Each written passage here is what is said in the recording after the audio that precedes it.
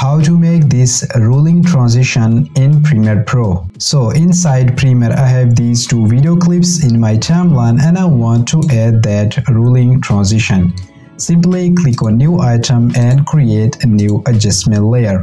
Drag the adjustment layer top of the video clips. Right click on the adjustment layer and click on speed/duration. Set the duration just 10 frames.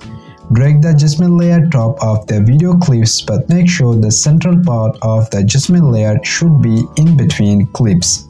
Now click on Effects and 34 Offset. Drag this effect on the adjustment layer and then go in Effects Control.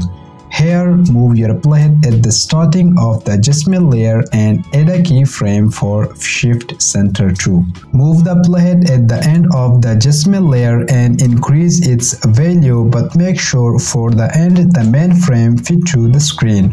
Now click on Effects and search for a directional blur. Drag this effect on the adjustment layer. In Effects Control panel, move the playhead at the starting of the adjustment layer and add a keyframe for blur length. Move the playhead in the middle of the adjustment layer and set the blur length value 90.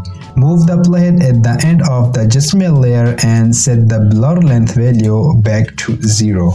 And that's it. If I play, you can see this ruling transition.